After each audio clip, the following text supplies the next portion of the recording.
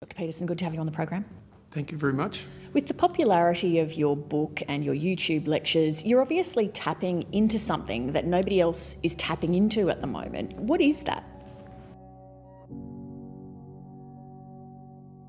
It's partly responsibility.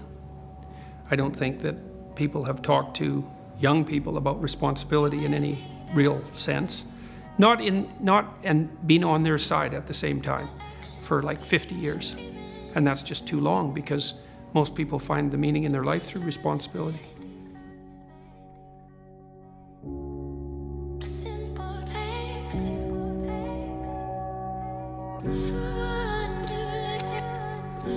The answer, in some sense, to the tragedy of life, to the catastrophe of life, to the fall, is to adopt the responsibility of mortality that goes along with that, and to play that game maximally. And paradoxically, it's in the willingness to do that that the solution emerges.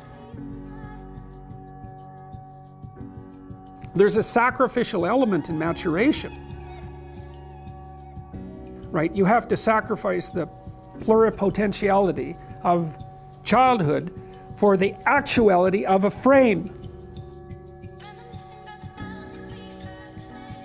And the question is, well, why would you do that? Well, one reason is it happens to you whether you do it or not.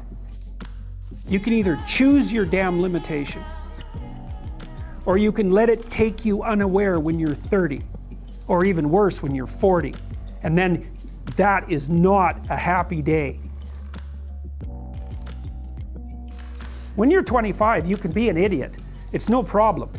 That's what young people are like, but they're full of potential. Okay, well now you're the same person at 30.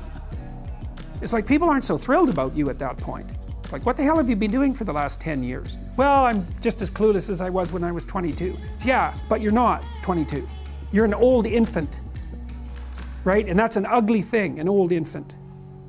So, part of the reason you choose your damn sacrifice, because the sacrifice is inevitable, but at least you get to choose it. And then there's something that's even more complex than that in some sense, is that the problem with being a child is that all you are is potential, and it's really low resolution. You could be anything, but you're not anything. So then you go and you adopt an apprenticeship, roughly speaking, and then you become, at least you become something. And when you're something, that makes the world open up to you again. You know, like if you're a really good plumber, then you end up being far more than a plumber. You know, if you're a really good plumber, well then you have some employees, you run a business, you train some other people, you enlarge their lives, you're kind of a pillar of the community, you have your family. You can, once you pass through that narrow training period, which narrows you and constricts you and develops you at the same time, then you can come out the other end with a bunch of new possibility at hand. And Jung talked about that. He thought that the proper part of the proper path of development in the last half of life was to rediscover the child that you left behind as you were apprenticing. And so then you get to be something and regain that potential at the same time.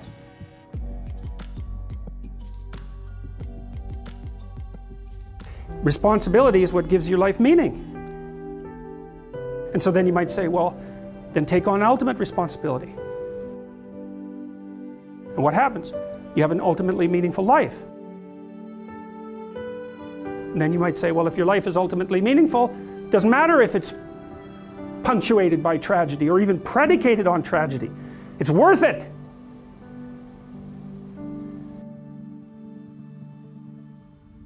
Yeah, life's rough, no doubt about it. And if good luck comes your way, then you should be grateful for it. And if happiness manages to manifest itself, you should be grateful for that too.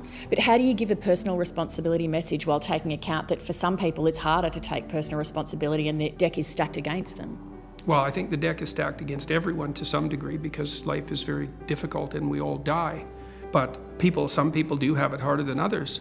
And all of us have it very hard at some times in our lives. It's like, well, what's the alternative? You take responsibility for that and try to struggle uphill because the alternative makes everything worse. It's not like it's fair. I know perfectly well that people have brutal lives. I've been a psychotherapist for 20 years. I've seen things you can't imagine, horror shows that you can't fathom, and people who have been hurt in so many ways, so many dimensions. It's like, bitter? Should they be bitter? Should they be resentful? Should they become violent? These things don't help. They have to struggle uphill despite their excess burden. And it's responsibility, not guilt. You know, it's not necessarily their fault. That's not the point.